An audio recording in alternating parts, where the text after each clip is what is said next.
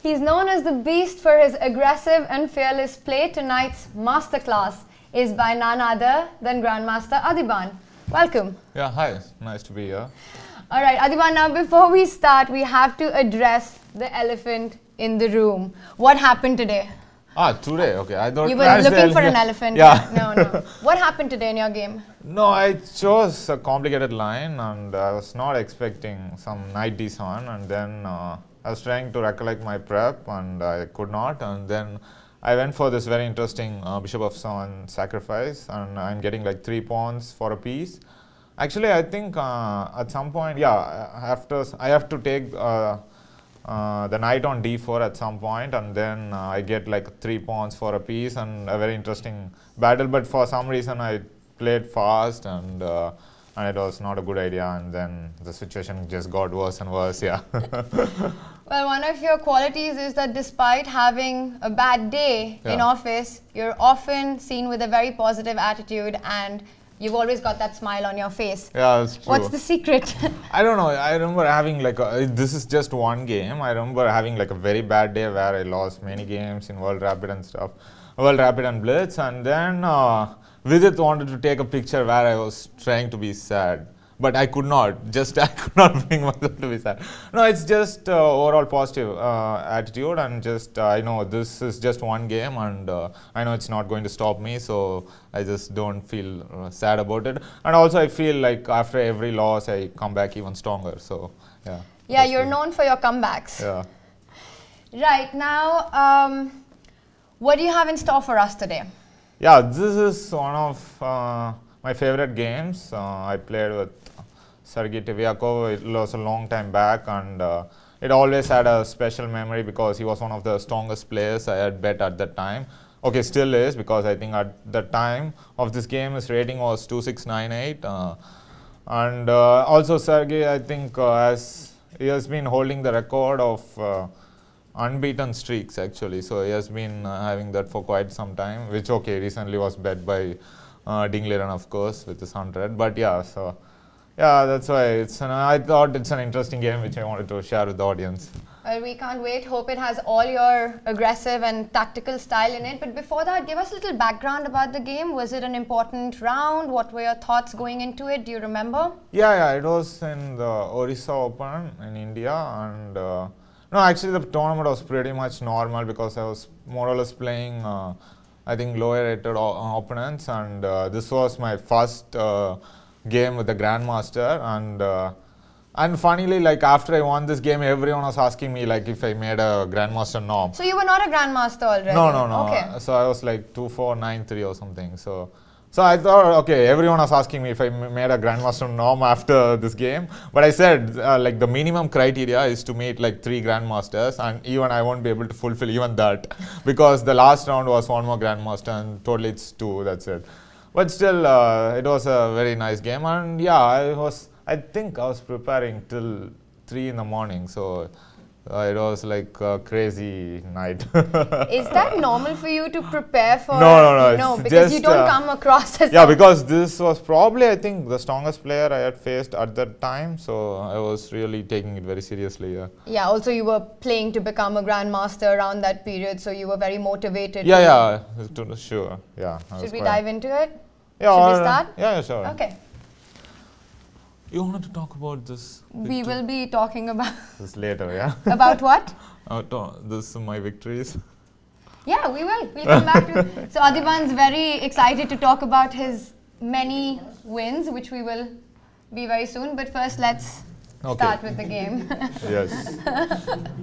Okay, so let's go right into it. I'm black on... against Sergei Tivyakov. Yeah. So all this is well known. Okay. So the Roy Lopez. Yes.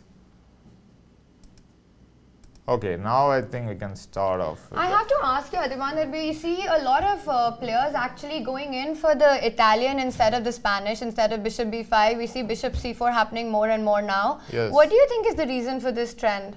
No, I think one of the main reasons is this Berlin. To avoid the Berlin. Yeah, to avoid the Berlin, and Berlin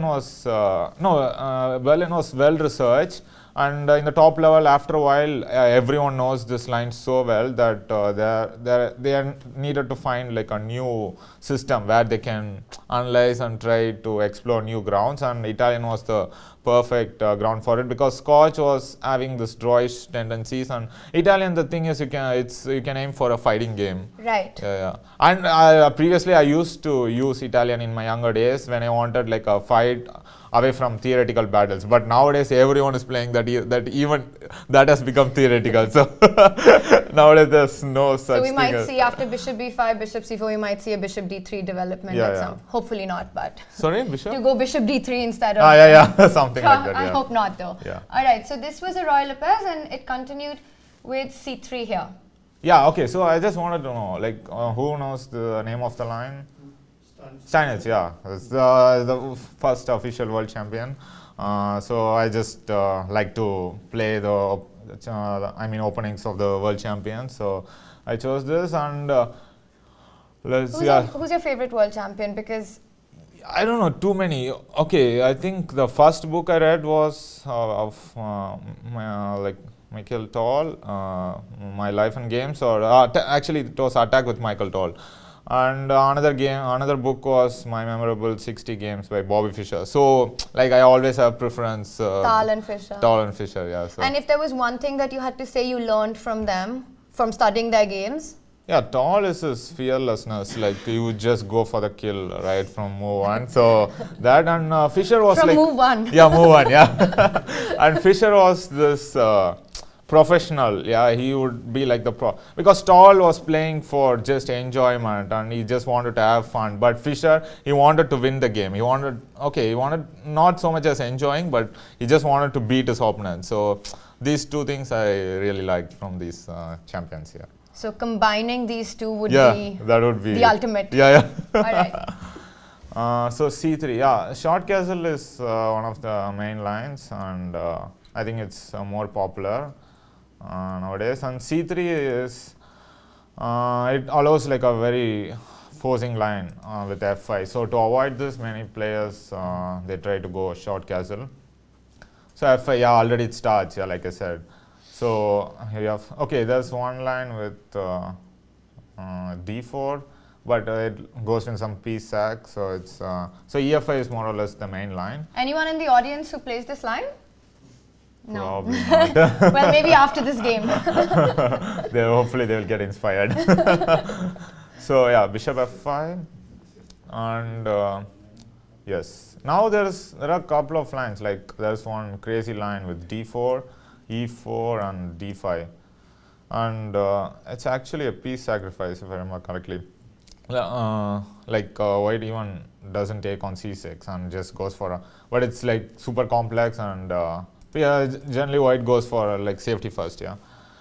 And now, yeah, bishop d3, just stopping d4, and I'm controlling everything. So bishop d3 prevents white's development. Yeah. On the queen side. On the queen side, yeah. So rook e1, yeah, pretty much forced. Yeah, now I played bishop e7, but I want to ask why not knight f6. All right, this is for the audience. For the audience, that what happens after knight f6? Like there's a difference between this and bishop e7, so it would be.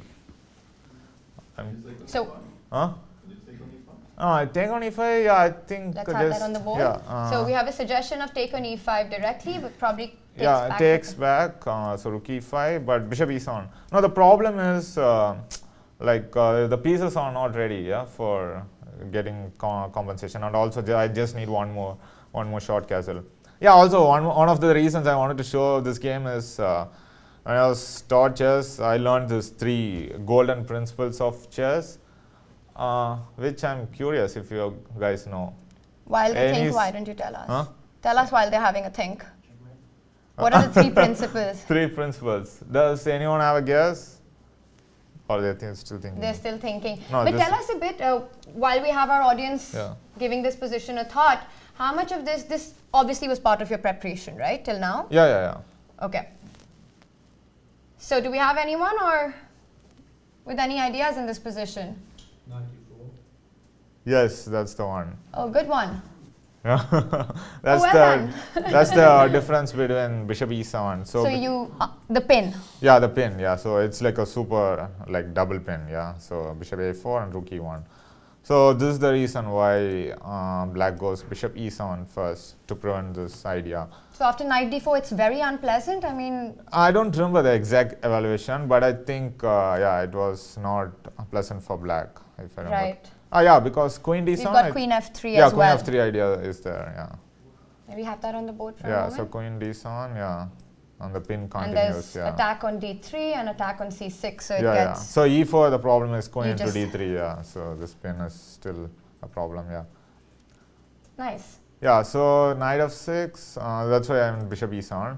Yeah, I remember once it was in 2016. I think it was in Hasselbecken Open in Sweden, and the game was they were not starting the first round, and so we didn't know. Okay, we were a group of youngsters, and we had a lot of time, so we started analyzing this position out of nowhere. And Shiro came across our analysis, and he suggested queen b3. And he said this was his preparation from some time back. And did you use that in this game then? Or this was after this game happened? No, this was in like 3 years back or something, Okay. 2016, yeah. So just curious, like it goes something like this and queen d5 and it's like a mess. Yeah, mess, yeah. No, I also this is a very typical Shirov position yeah, as yeah, well. yeah. And yeah, I played one game with Nils actually in the same system. Who is still playing this game, yeah. So rook e3, yeah, the point is, okay, he wants to kick the bishop and... so white basically wants to get d4 yes. as soon as he can. Yeah, and the main line is bishop c2 actually. This is the easier way, yeah. So to take, knight f6 and d4, and this is the main line, and yeah, it's probably around slightly better for white or equal, yeah. So this is what I was more or less expecting. Yeah, but rook e3 actually had played some games, so I was kind of prepared for this.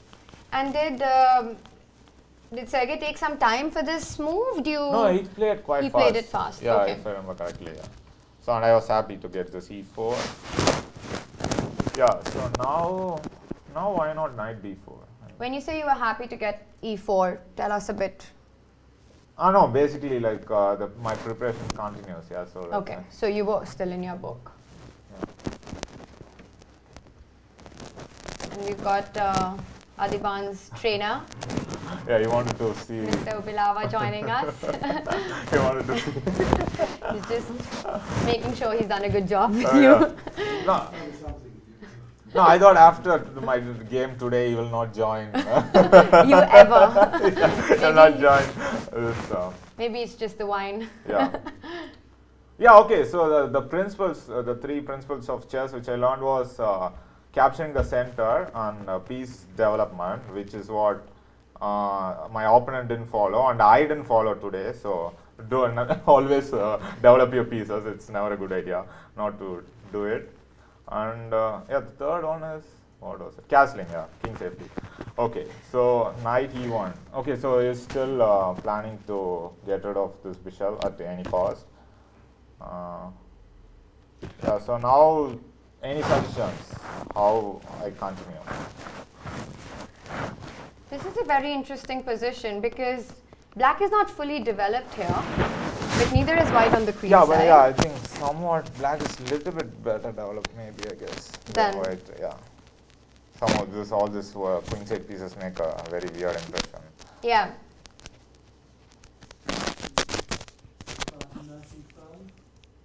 So we have a suggestion, sorry? b5. b5 followed by knight e5. b5 followed by knight e5. Yeah, I think that was one of the moves I was considering. Let's have it on the board. Yeah. So we have a suggestion with b5 here. Yeah, but I think probably I can play bishop b3. Knight e5 was the idea. Yeah, and I think I can go here if it works. Yeah, but okay, it's still knight c4. I'm not at all sure what is happening. Maybe I think probably to take here, but then still ed3. Yeah, Yeah. B5 is an interesting suggestion. Yeah, but for some reason it was. Bishop C2? Yeah, maybe just bishop C2, yeah.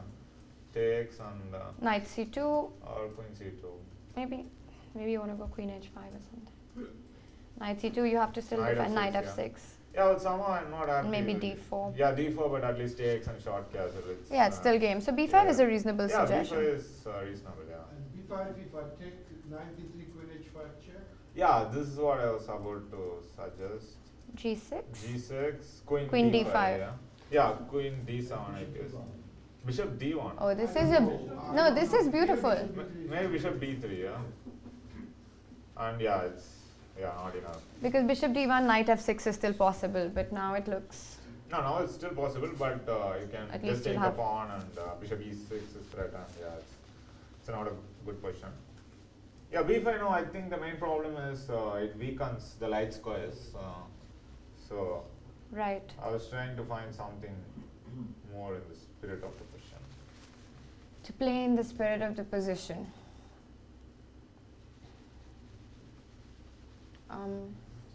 Should I take a guess? Am I allowed? Yeah, but you can see. Oh yeah, you're right. I actually hadn't. You can see the game. It's true, but to be honest, I hadn't seen it until you mentioned it. But that was going to be my move. Yeah, okay. So you are crazy. So I assumed you would come up with that. So do we have another suggestion? Bishop G5. Yes, very interesting. again, yes. That is correct. Yes. So that's. Yeah, basically we are not going to allow them time to take this piece. Yeah. So now I remember it was some line with rook h3 and knight f6. Like basically, like I'm going to give up this d3 pawn and go for short castle and try to go for some attack on initiative. But yeah, he played knight into d3. So this I was actually expecting. Yeah, because he had already played rook e3, so I was like I said, I was preparing for quite a long time. So once again, what did you have in mind if you just moved the rook? Knight f6, right? Just simply knight f6. Yeah, so rook h3, I think just knight f6 and I continue. And white's lack of development is very obvious in the situation. And if he just takes on d3 at the moment? So rook d3? Yeah, I think just. Did you just want to go short castle or what? No, I'm just trying to remember. I think maybe it was something like b5, maybe. b5, someone suggested this. Yeah, so bishop b3 and now knight here, maybe. But again, it's super messy. And it was long back, so I don't really remember what. With knight e5, this looks good, no? No, but I'm just not sure if bishop into g8, what is happening. Right. G8, queen h5 check, and g6, takes on queen h7. Yeah, it's. Yeah, but still, the problem is white is the queenside pieces are not playing, so it will take some time to come. Did he think for a while before he moved, or did he go for this exchange sacrifice really quickly? No, quite quickly, yeah. I think maybe I could have thought here, but somehow he wanted to play fast, yeah. So yeah, now okay, it's pretty much forced what I did. Now knight b4. Yeah, now the second question. Okay, now second. So now how to continue? And remember, this is Adhiban playing with black, so that's a big hint. And the first suggestion that comes is bishop f2, yeah, and it's obviously the right one. Yeah, just play like me, yes, that's the secret. Okay, basically like we don't have time to go back because knight into c6 is threatened and time is of the essence, so just we go for the attack. And yeah, now how to continue? Actually, in some ways, while you have a think, I mean, let's just see this position here. Yes. You would have had to see bishop f2 before. Yeah. It was simply because it's probably the only move in the position, right? I will tell you when my preparation actually entered. So we are still in your preparation. Yeah.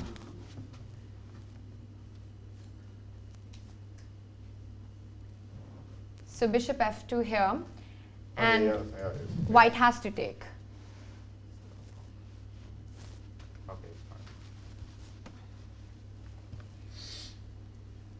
All right, how do you follow this up? Yes. Who said bishop of 2? So you have to continue. I'm thinking. Knight h6. Okay. Sorry, we have a suggestion. So I was talking. Knight When did it fall? h6. Just now, right? I think then you can just probably take on c6, no? If knight h6. Also, you have to be careful about queen h5 check because you will not have g6 anymore. Yeah, this queen h5. So this can be unpleasant. Yeah. Because now the h6 knight hangs. Yeah, it's like more or less the same idea, but I just changed the order of the moves. So queen h4 check first. So now yeah, he has to go king g1, and yeah, now yeah, knight h6. This is little bit better than knight f6 for some reason. Now I'm trying to remember why. Yeah, I think just e7 is under control. Yeah, and you keep the f file open. So knight h6 is slightly better place than knight f6. So this is what it did. And yeah, he took knight c6. So the big difference with including queen h4 check is that the h5 square is under control. So your idea was correct. Yes, as always. Yes, ooh, exactly, yeah. Nice.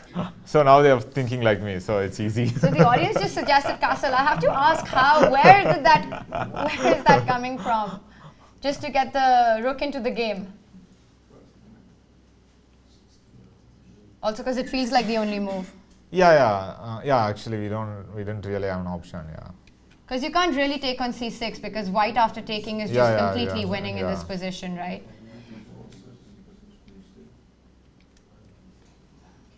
So now black has a really big threat of checkmate. Yeah, checkmate, So you're threatening queen f2 and queen f1 next. Yeah. Okay, maybe this time for a change, maybe for white they should try to find the defense. Well, you know what you have to play against.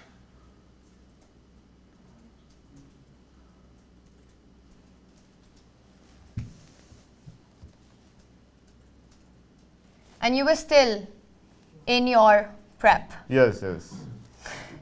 How do you feel now? You know, there's been a lot of talk and controversy around opening preparation. The fans, at least, don't like it a lot because they feel that chess has become a lot about openings. As a strong grandmaster, it's not you can't really avoid opening preparation. How do you think it's healthy for chess? Yeah, okay, because now, for example, today I think I lost mainly because of opening. So it has now become a major part of our a career, and so we need to be always ready. And yeah, I think the main problem with why fans don't like it is the increase in draws. Like, so there are just so many draws, because if you play correctly, it's always ending in a draw. So, and the computers are not at all helping for this, because always if you switch on the evaluation, it's always like 0.00. So that's why people are calling like classical chess is dying. So that's why we should maybe focus more on rapid and blitz. But I think still there are like a lot of areas which are not explored, and there are quite, even I think Dingliran, he continues to come up with some interesting ideas. Yeah, so I think it's just you have to strike a balance, because it's part of opening is always going to be a major part of the game, so we can't really avoid it. And how do you feel about this whole argument around classical chess becoming more and more difficult because of this result that we often get, especially in the top elite events? I mean, the World Championship got decided in the tie breaks. Yeah. We had no result in the classical format. Hikaru won the entire Grand Chess Tour without winning a single game in any of the classical events. Do you see that? Do you think rapid and blitz is the future of chess? No, okay. In a way, it feels it's a little bit sad that the World Championship is decided by rapid when. Okay, because we have a separate World Rapid Championship. So if you win that, you are the Rapid World Champion. So, but not when you go through the classical cycle.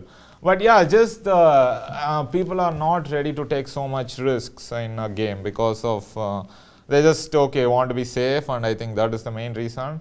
I still like classical chess more, but at the same time, I'm also for me always rapid and blitz was for fun. But nowadays I see that the World Cup and a lot of even the World Championship is decided by rapid, so it's becoming more and more important. So I think it's instead of I think you should be ready in all formats. Yeah, that's I think the key. Yeah. Yeah, in fact, we had an interview with Hikaru recently where he said that a world champion should be strong in all formats, in all 3 formats, which is why he thought that Magnus would be the favorite to win, because it's very important to have a world champion who's good at blitz, rapid, and yeah, but okay, no, this was a little bit silly in my opinion, because he went through all the difficulties of candidates and stuff. So okay, if Caruana won the match, I think he fully deserved to be the world champion, but even he could not. I think he himself did not play up to his usual self. Like he was playing more defensive. Like I think he was happy to go to the tie break, but where he actually did not have so much of a chance. So he should have actually. Like someone was telling me that he should have started the match as -1, then maybe he would have taken it more seriously, because like going to rapid was a big handicap for him, because Carlsen was clearly superior to him. So yeah, I think it doesn't matter that the current world champion has to be the best, right. But there have been instances in the past where like I think Fischer was world champion in blitz, and also like Michael Zoll was like he was also very good in blitz. So in fast formats. Yeah. So I think all these world champions. So I think in a way it makes sense, but still you cannot discount Fabi for just because he's not good in rapid. Yeah, that's all. Right, but talking about draws with your style of play, that's obviously not a problem for you, because we often see... yeah, I always find a way to make it interesting. That's true. Okay, so coming back to these positions, any suggestions? You had quite a lot of time to think. Let's go for the obvious Queen E2. Yes, Queen E2. Interesting. Yeah, I think I wanted to just continue with Knight Threatening G4. checkmate. But okay, maybe H3 is... yeah. So, yeah, I think it was something like this, if I remember. And the idea is to play Queen G3 or to take on H3.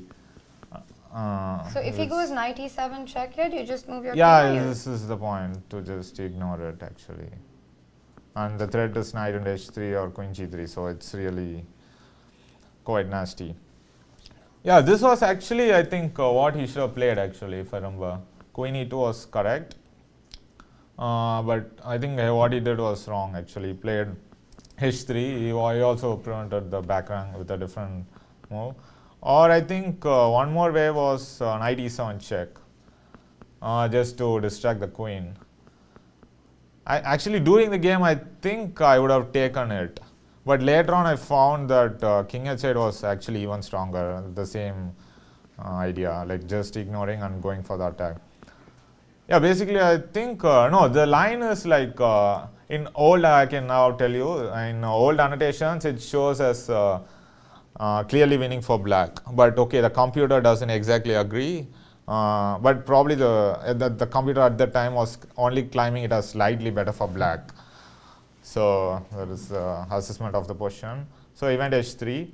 Yeah, so now I think it's interesting for black how I continued. So another question for our audience, how to continue the momentum of the attack? I mean, let's just, if you actually take stock of situation, you've got, he's got 3 pieces for a rook at the moment. 3 pieces, yeah.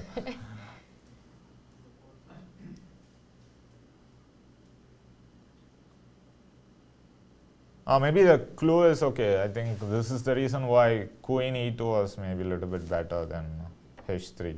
And that's interesting.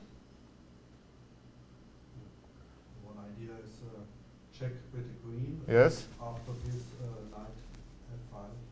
So Queen F2? Yeah, King H2 I guess, and Knight F5, yeah. Yeah, but can I do Queen G4 maybe?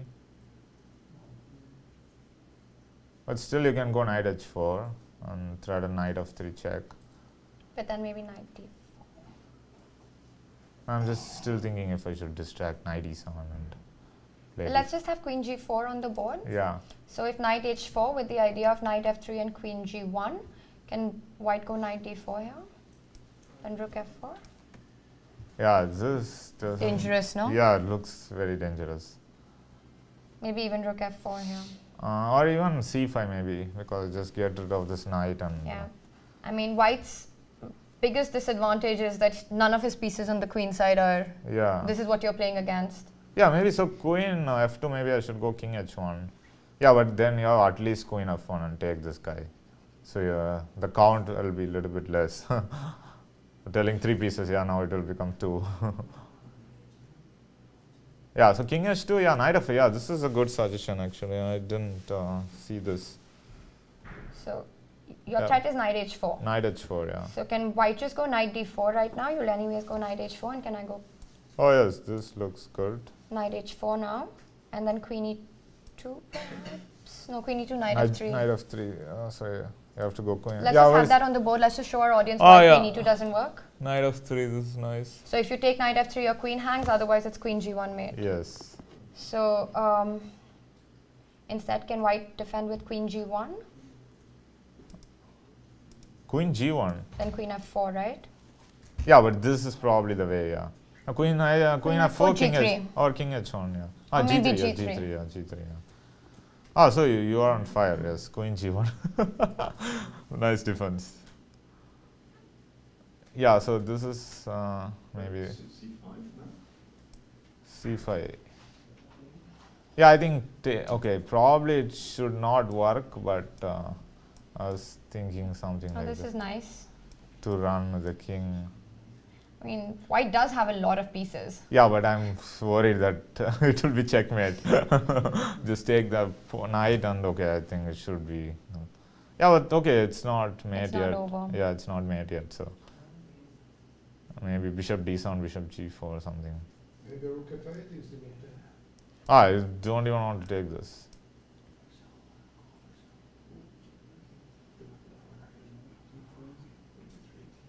Yeah, okay, so I have to give everything. No, why can't you go knight e6 here? Yeah, I think he wanted rook f6. Then d4? Okay, you want to do this. I Okay. wanted to go. Rook f5, yeah, and g6. Yeah, but I think same d4. So, yeah, bishop g5. No, okay, I just want to give as much piece as possible and Just stop the checkmate. Yeah. Yeah, d3, yeah, okay, knight e6, rook f6, and then d4. Yeah, this looks like a possibility. Yeah, somehow it's not working. And maybe it's even stronger to include bishop b3 check so that my knight on e6 is defended. Yeah, but anyway, you can't take. can't right? really yeah, take, so that's bishop right. b3, so. B5 you can say. Yeah, so maybe it is better to, yeah, rook f8, maybe, yeah, bishop b3 check, and then knight e6, yeah. And then you get your d4. Yeah. Yeah, it's Some rook f1 maybe. yeah, knight a3, like, I'm just trying to save everything. Yeah, too many pieces. 4 pieces for Four a rook pieces. might just be too much. If there's no mate, yeah, it's not enough. Yeah, so this was, yeah, interesting line. Queen So, f2, king h2, knight h5. Good suggestion, knight f5. yeah, so Any other suggestions in this position? h3.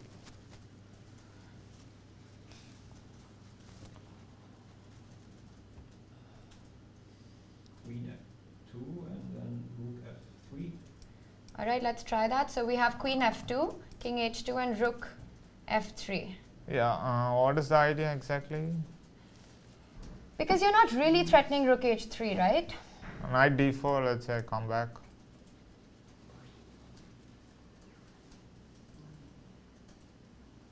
Yeah, and white will. Yeah, I think somehow save we're just everything. defending badly. I think black has got a massive material problem going on. So No, he okay, has but he has no risk, I think. He can always make a draw with the Perpetual, knight yes. g4, like takes and queen check, and he can repeat. repeat anytime he wants. So he's now having any problem. Yeah, so queen f2, yeah, is good suggestion, but I'm looking for something more forcing and more awesome. More awesome. No pressure, just more awesome. Rook f2. Yes, yes. Oh, nice one, Ashley. So the clue was good, yeah. So yeah, just as they say, bring all your pieces to the attack. So, and yeah, I'm stopping all this queen e2 and all this stuff, and I'm threatening queen g3. So your immediate threat is queen g3. Yeah, queen g3. And there's no way to defend the mate. Yeah, he actually found a very interesting way to defend against it. No, I mean in this position, if queen g3 is on the board, it's over. It's over, yeah. All right, let's try and come up with a defense. So you have to think of something against the idea of queen g3.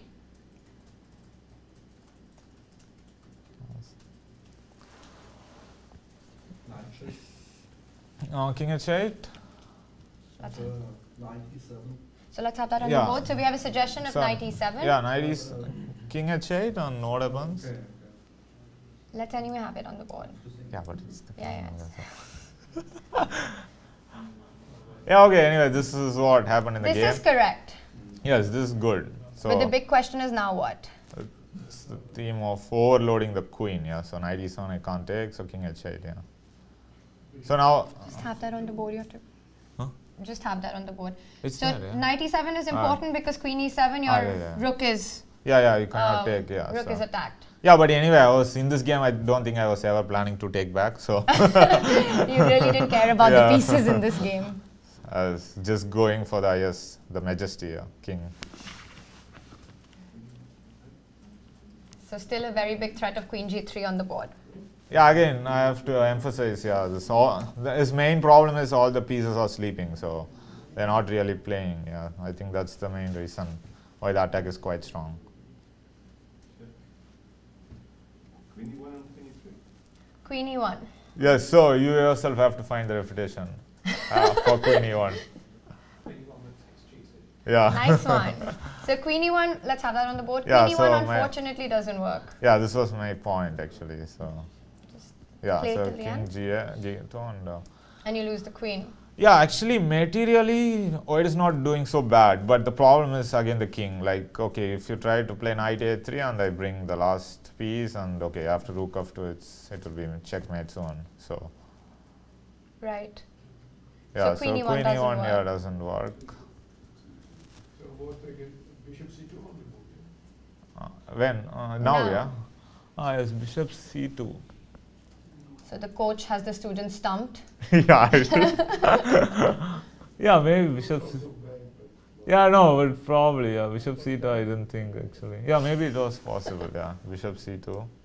So I guess I should continue bringing all the pieces. rook f8. Yeah. And rook into g2 is a threat, yeah? Yes, rook into g2. Yeah. It's a big yours threat. is really sharp today. Huh? Very sharp today. Thanks, Adhiban. All this training with Lawrence, helped, I think, doing commentary.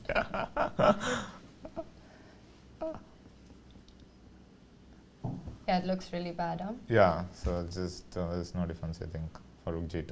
All right, so any other... Knight f5 played over. Rook takes g5 directly.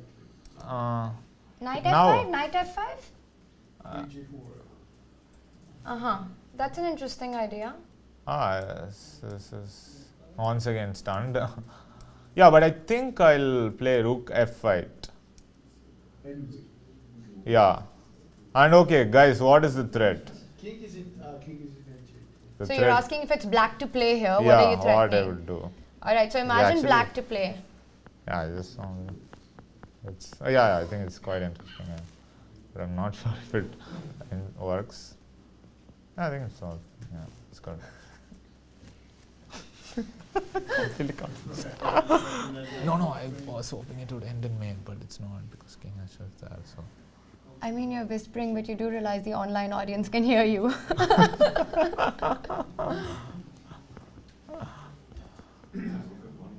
So rook f1 is a suggestion. Is that a threat here? yes, that was the one. Yes. Well done. And yeah, So- no, I was hoping it would be a So mate. for example, just for, let's see, Okay, a3. You A3, don't yeah. make such Yeah. moves on the board ever, but just to demonstrate. Yeah, so rook f1 takes and knight g3, and yeah, king either way it's checkmate. So this is the one. So yeah, rook f8, and yeah, if he takes knight h4 and x-ray, Rook g2, rook f1. So it's just. And actually, even with all these pieces on the board, there's just no way to play against rook g2, rook f1. Yeah, there's no defense. Epic, yeah. Yeah, so there's, I think, probably only one more left to defend actually. So we have to defend the g2 pawn. Yes.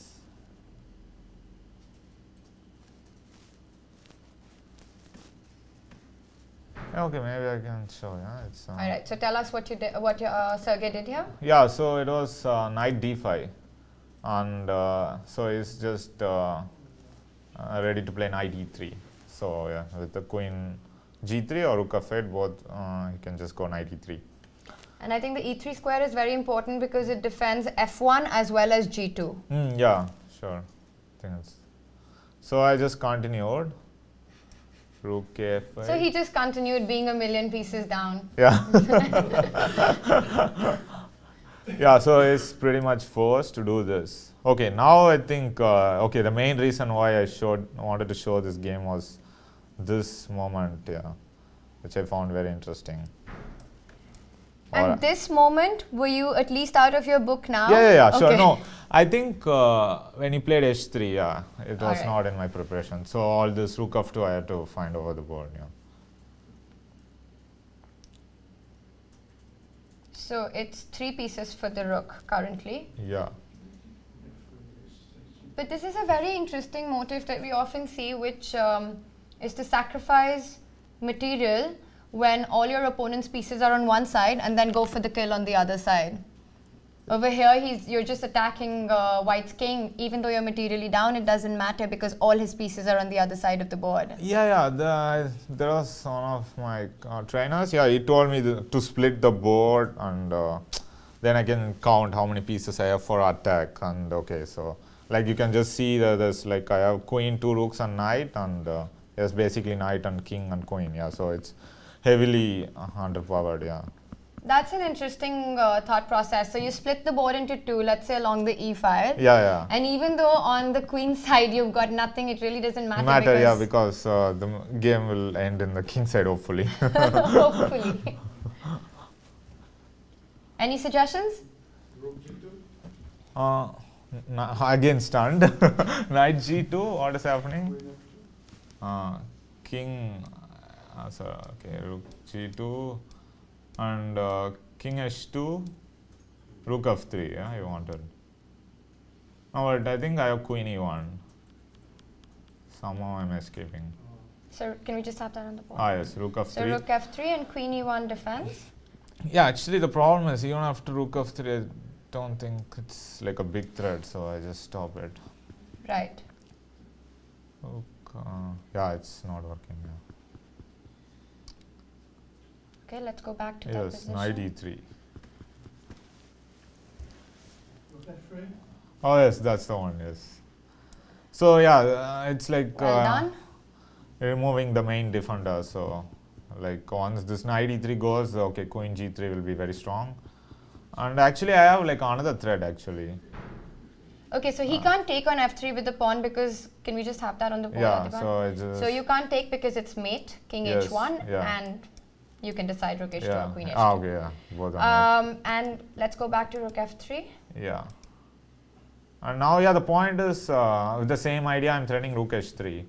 So he cannot, nice. yeah, he cannot take because of the same queen g3 and queen h2. And again, just to demonstrate, a move like a3, rook h3, and rook h1 is unstoppable. Yeah, Otherwise, you run unstoppable, into queen g3 mate yeah. if you take on h3. So now White has to find a way against the idea of rook h3. Rook h3, yeah. Oh. Bishop d7. Yes. Bishop d7.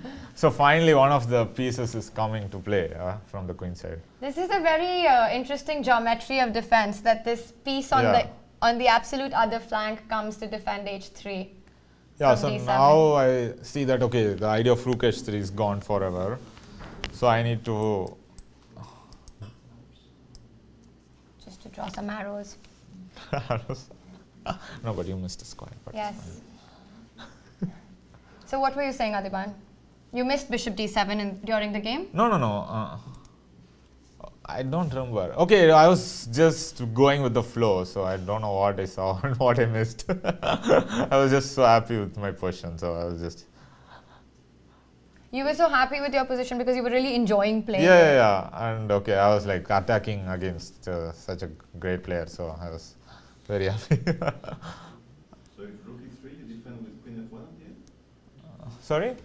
Rook e3, you defend with queen f1 at the end? That's a good yeah, question. exactly, yeah. So That's if actually I, a very good yeah, question. exactly, yeah. This is the thing. So Because, queen g3? yeah, there's no other defense, yeah. So this is the, and now finally, having all the stupid pieces will actually make sense. So materially, like now, it's not so bad. Right. Maybe black is still probably okay, but it's not what he wants. It's a good spot with Yeah, queen f1. well spotted with queen yeah. f1. Yeah, it was the only way actually to defend this. So rook e3 doesn't work. Yeah, then. rook e3 doesn't work. So basically, like I have to continue the same plan, but just not giving any more pieces. Yes, Ashley. Knight g4? Knight g4. Interesting. A lot of pieces can Yeah, capture but it. bishop g4, what you wanted? Oh, Yeah, but it was nice. I think he wanted to overload the pieces. But But even perhaps wait, actually, I'm curious what actually knight happens. g4, rook g2. Yeah, it's complete. Okay, but probably everything is holding. No, but yeah, bishop g4 is coming. But I think his point was takes rook h3, right? Yeah, this is nice. So takes and queen g3, again the same point. Right.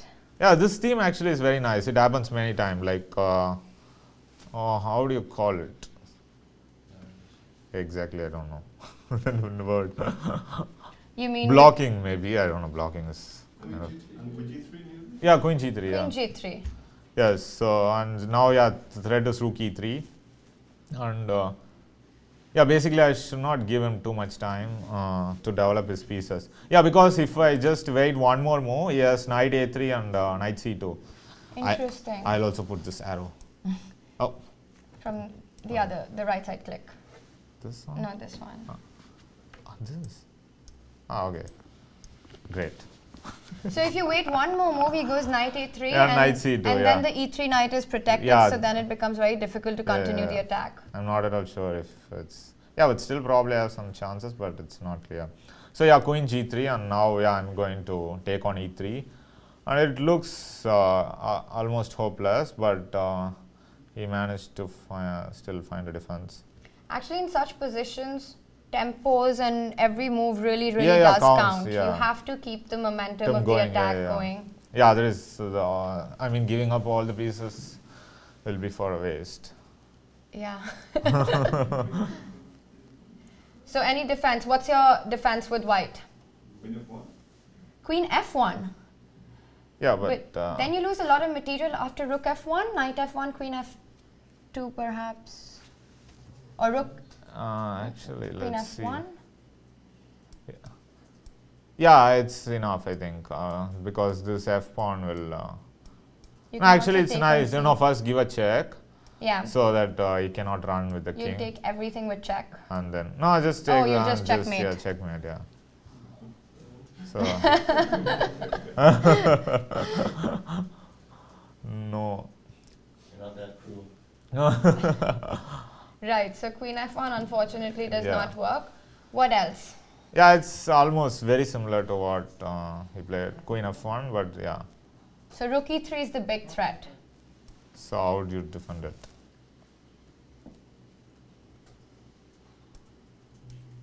No, actually here now I remember. I actually thought the game was over, but he managed to find a defense actually. Find a resource. Queen e1? Oh yes, Peter. And the producer of, Yeah. Yes, of the show, Peter. queen e1. Well done, Peter. The only move to defend. Huh? Yeah, rook e3 and queen f2. Queen f2, rook e1. Yes, this is what, and I thought it was over, but Queen f1. yeah, queen f1 Oh, exactly. this Yeah. is beautiful. Yeah, so this is what I missed. I thought rook e1, he has to take, and okay, I thought I'm just. And you win the yeah, c1 bishop. Yeah, but unfortunately as queen f1. So And the difference is that after you're not able to win another piece. yeah. Is like I can go queen d3 check and queen c2, but knight a3 and is just in time. Yeah. So queen d3, king f1. And knight a3 Knight just in a3 time. just in time. Yeah. So protecting everything. Very interesting. Yeah, this also looks quite nasty, but somehow there's no clear way to proceed. And okay, all the pieces are gone, so I just have like a knight left. So which will take another move to come into the game as yeah. well. All right, so let's go back. So queen e1. Queen e1 was correct, but rook e3 doesn't work. Yeah. So now, okay, I'll give a clue. So, okay, I think all my pieces are playing quite well except one piece. So, I hope you don't mean the king. it's too early for that. Do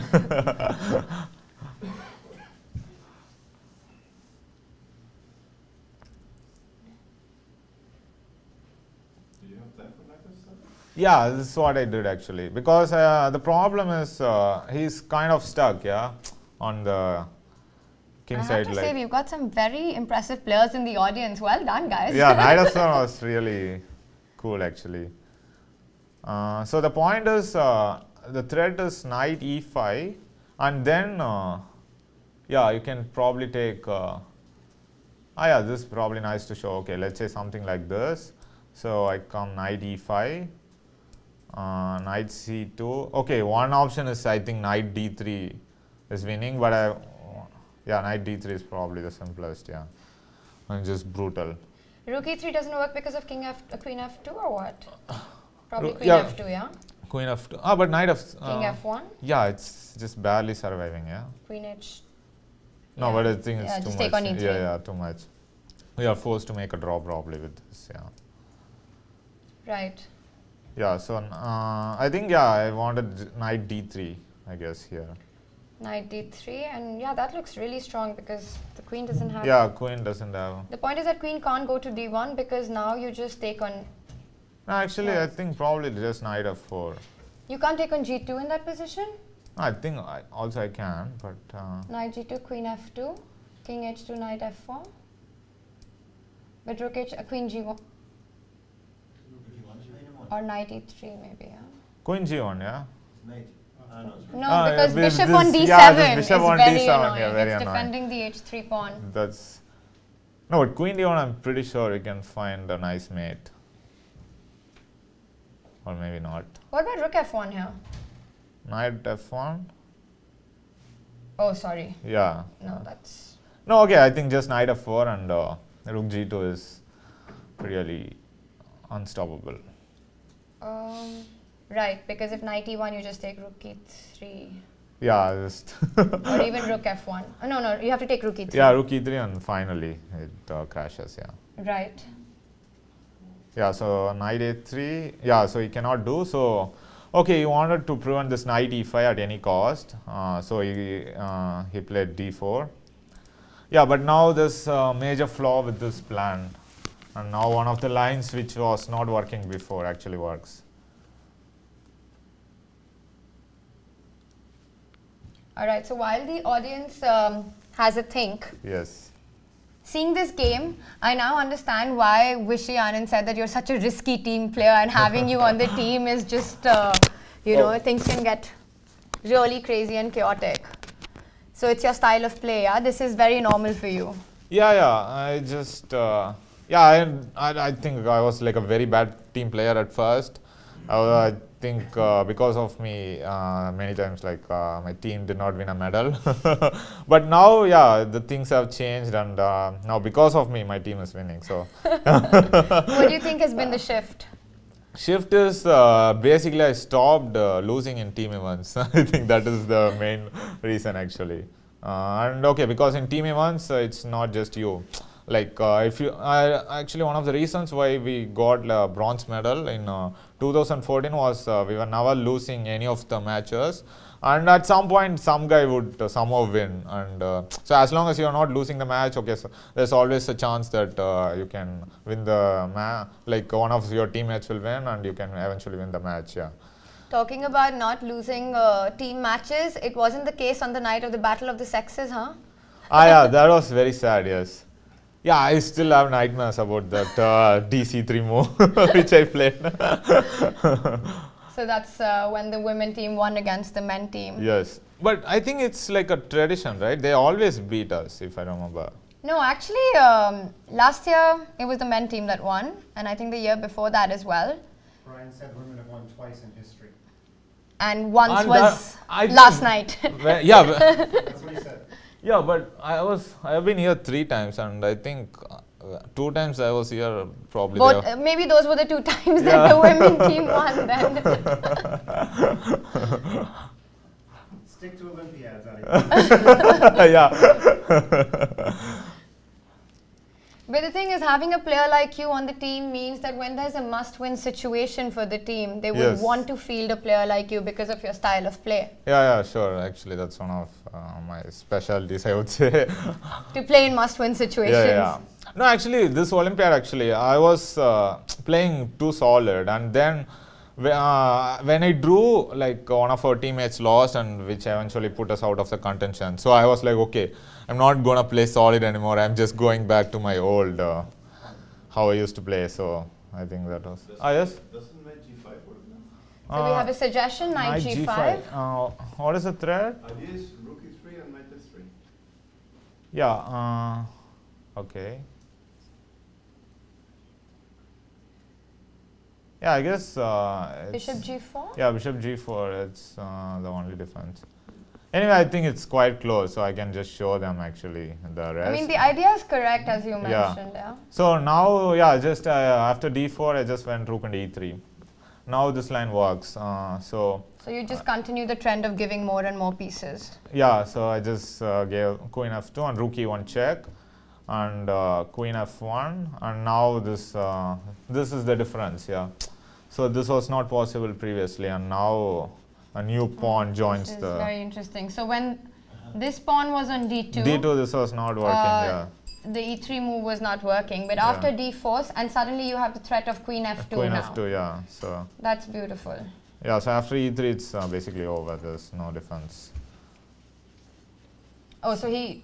Yeah, he played knight d2, and Because now if he takes on e1, you just take and you, I mean, besides the e pawn being very strong, you win everything on the queen side as well.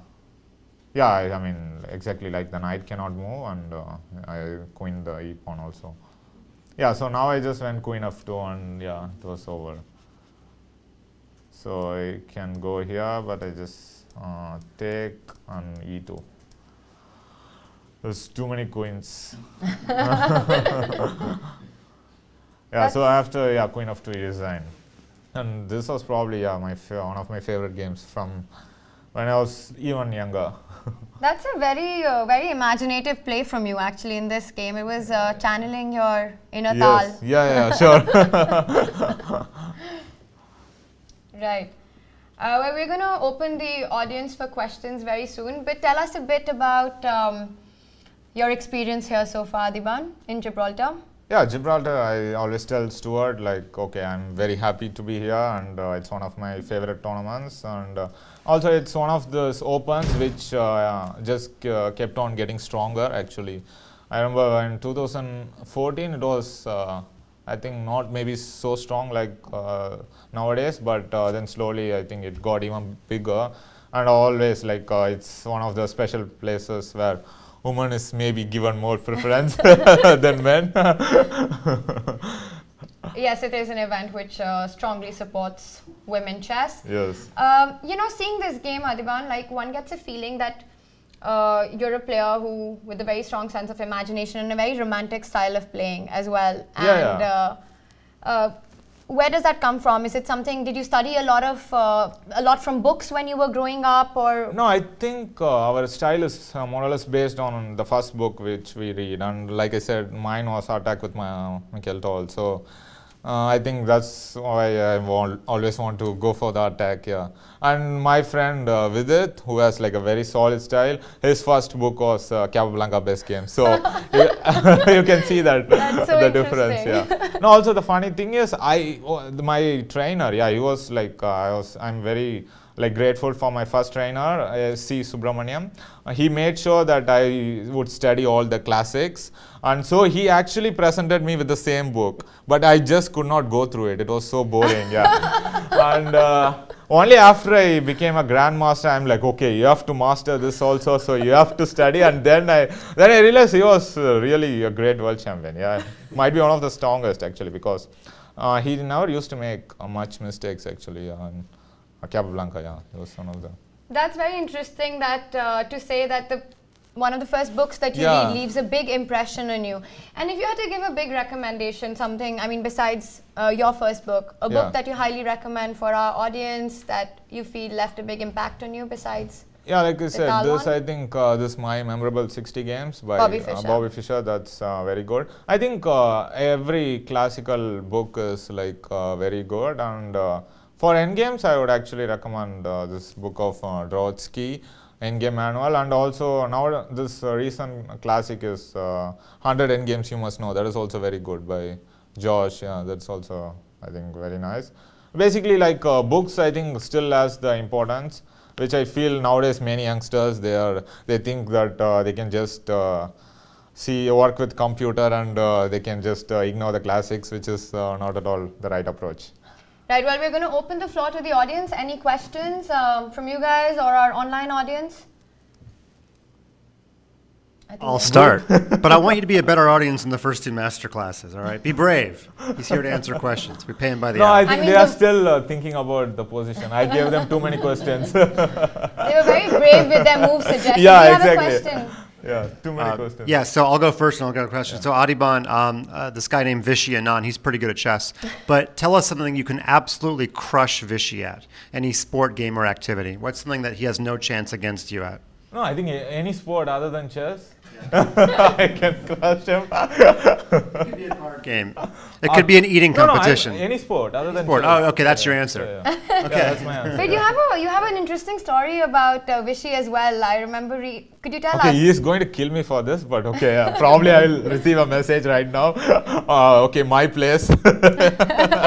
Once you come back to Chennai, let's meet. He would probably say. So yeah, what there was this interesting story that you had about how he was someone you really looked up to, and then from there playing in the same team with him and playing against him. Can you tell us about that? Yeah, I think the chess in India is so popular because of him, and like everyone when we are younger, we wanted to become like him.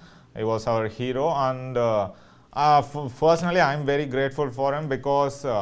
Like in spite of winning all this world championship, he used to take the time to actually interact with us, and like when I used to win like a national title, my first open national title, he would send me a message, and when I became an international master, he invited me for a dinner, and so I remember my first time I was just sitting next to him, like I just could not speak for the first 10 minutes. I was just so stunned. Okay, I'm usually very talkative, and no, you don't say. But the first 10 minutes I was just staring at him. I was not talking anything. I was just in awe, and yeah, it just like I think he just takes a personal interest, and I'm very grateful for them. And I think he's one of the major reasons. Myself, and all these youngsters from India are coming up here. Yeah, I think he's the big reason. We showed his 6-move loss at BL 1988 on the air today. So he lost in the 6 moves against Alonso. So he's going to kill us first. Yeah. No, I know the reason why. Yeah, I know the story. Yeah. Yeah, we told it already on there. So we have a question from the audience. This is not my actual question, but I believe that Vishy is very good at tennis. So maybe he beats you there. Oh, tennis, yes, actually, yeah. Tennis, he can beat me. Because I think he's friend with Vijaya Mitrash. So, yeah. So I know him. No, my question was that obviously you're very gifted at tactics, and you were mentioning game books. Yeah. But did you train with in-game studies, Mate in 2, or just a normal tactic books? No, that's a really interesting question. Yeah, I think no, you need to like solve all sorts of things. Like yeah, I think it's very good to start with Mate in 1, Mate in 2. Some of my friends still have problem with that, so like why are you looking at me? No, not you. Like I just wanted to mention Vidit got checkmated twice in a row. So in maiden 1 he missed. So it's still a problem with many of my friends. So like, yeah, I think start with maiden 1, maiden 2, and just then 3 is also, I think, quite challenging. And studies are a bit, I think, little bit advanced. So that maybe you might want to postpone until you are really ready for them, because it's really like mind blowing. And I remember I have solved all sorts of tactics, around 4,000 tactics or something I would have solved. There was this software, CT Art, because at the time there was like no online platform like chess.com or chess24, so where you can actually become a member and you can always solve in this website. But at the time there was no opportunity like that. So I was, there was this software, so I used to solve a lot, I think. That would actually make you tactically very alert, yeah. Because also I remember Topolov mentioned that calculation is everything. It's one of his favorite quotes, yeah. So I think, yeah, it's very important to bring, like, make your combinational vision very powerful. Now, Adhiban, I know, before we go to the next question, I know that you really enjoy quotes, and you have you have a thing for quotes. Tell us which would be the one quote that you live by, or live by, or something that has left a big impression on you. Your favorite quote. Wait, I just got a good quote today. I'm trying to remember. Yeah, I believe I have all I need. So this I got today. So I just thought, I believe I have all I need. Yeah, so okay, just well, like the perfect package. So that's so when you got this I got today. So it's like I'm always having some quotes. Yeah, that's why I asked. Right. So we have another question. I think it's quite important when improving to go through the games that you have played and try and understand them. What's your procedure for doing that? Yeah, I think, okay, you have to probably okay, the thing is, first I think it's very important to analyze the games you have lost and also the games you have won, because in that games you also can learn. Basically try to analyze without computer. I think that's very important. Like, you have to analyze on your own, then you can compare your notes with computer. It's like ongoing process. You cannot do it one day and forget about it. So you have to just do it continuously, and eventually you'll become very strong. And I read this book by Axel Smith. What was the name again? Pump Up Your Rating, yeah. So I think it's a popular book, it's a very popular book, and all my friends said it's very good. And he recommends that that was one of his training. Like Aryan Tari, he improved just by analyzing his games again and again. So I think, yeah, that's like a well-known, proven method, yeah. All right, do we have any other questions? Mike? Adhiban, at the Olympiad in Batumi, I felt very good because there's a couple Indian restaurants, and the one I walked into, the entire Indian national team was there, so I knew I had done well. But my question is, have you ever played a tournament where there's just no Indian food anywhere to be found in that city? Yeah, no, I am not like your typical Indian. So, like when I go outside India, I'm really not looking for Indian food actually, because I want to explore their own cuisine. Like, I want to try different foods. In fact, I try to avoid Indian food when I'm outside. So there have been many times, probably it existed, but I would not know, because I would be like, I'm a big fan of like pizza and all this. So you're gonna go 2 weeks here with no Indian food? Yeah, yeah, sure. I can I can live my entire life without Indian food. It's not a big problem. That's longer than I can go. I know you have a thing for Georgian cuisine. Yes, that's my favorite, and also Japanese I like. So talking about Georgian food, I know that you also had an experience of training the Georgian women team for an event. Yes, left. Yeah, okay. It was because of my trainer, Ubilava. He suggested that, okay, maybe it would be interesting to train with the Georgian women team, and okay, I thought it would be fun and quiet. And they actually had a good performance. Yeah, and I just asked them which is their best performance so far, and they said a long time back they had won silver, and before that maybe bronze. So I thought, okay, silver if they I think got silver in this European teams. So yeah, it was overall nice experience, and I had fun. Right. And someone said I was a very lucky trainer. to work with all these beautiful ladies. Any more questions from the audience? Peter, anything from online? Probably not.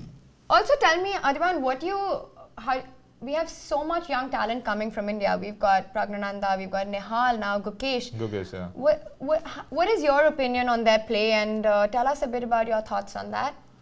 Yeah, I think, okay, somehow we have this culture, yeah, and there's always tournaments going on, like every weekend there's some tournament going on in Chennai, especially, so...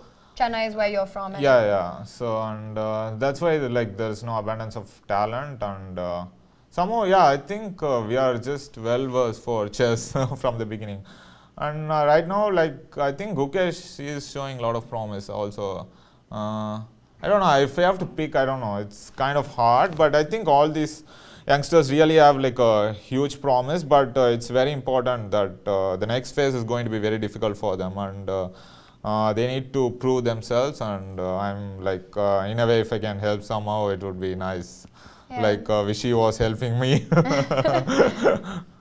Right. No, they're extremely talented, but I also feel that, I mean, talent is not rare, but I think they also have this ability to work really hard and this passion for chess, because I always see them, they're playing a lot. And yeah, Nihal, for instance, like after finishing a tiring tournament like the Isle of Man, he was playing online till 5 o'clock in the morning, some blitz. So yeah, these kids, I think they are like, they are fully into chess, and even their hobby consists of chess. So I think, yeah, I think it's all basically they are very hard workers, I think, at such a young age. And I think they have like a good support system, and it's very important that your family is supporting you. And like when I was growing up, like there was literally no pressure from my parents, and which is very important, because nowadays many kids never reach their potential because they have too much pressure from their parents. And I mean, if you are afraid when you are young, then like, okay, then I don't think there's much hope for you, yeah. When you get older, all those things like become even worse. So yes, when you are young, you have to be like ferocious, and like you have to go for the kill always. And all these kids are just like that. So yeah, they don't fear anyone over the board, no matter who they're playing against. Yeah, I remember in Reykjavik when I was playing, like everyone's concern was not to play against Nihal and Prag. They were happy to play with me or Rapport, or they were not scared of us, but they didn't want to play with those kids. This is the year that you won Reykjavik. Yeah, this is the year.